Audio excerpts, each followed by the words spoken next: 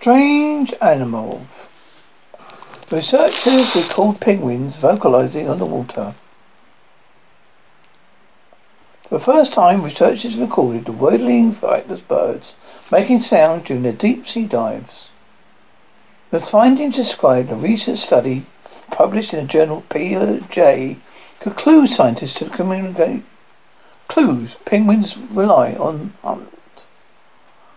Simply knowing the penguins engage in underwater banter opens the door for a lot more research. Henrik Kessel, a biologist from Norwegian University of Science Technology, who is not involved in the study, said those who heard penguins squawk on land might not find the results very surprising. Ashore, the birds often congregate in colonies, making calls and chirps. Important tools for passing information back and forth to mates, chicks and competitors.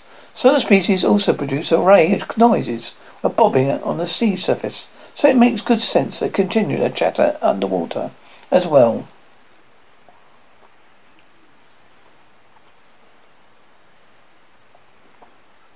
But a lack of timing and right equipment has now stabilized scientists' efforts to catalogue the birds' conversations.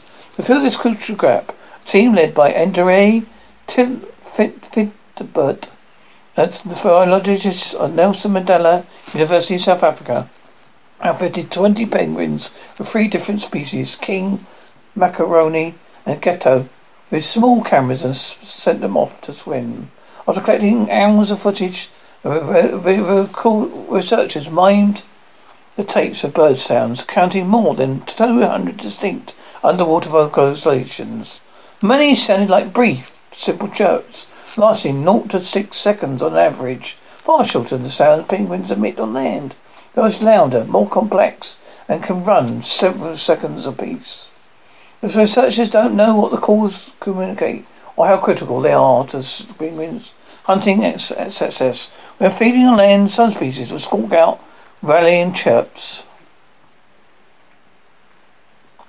Something similar might be played when the penguins search for food underwater. But birds taped by the researchers are often humming along while making their calls, suggesting they might have directed at their prey instead.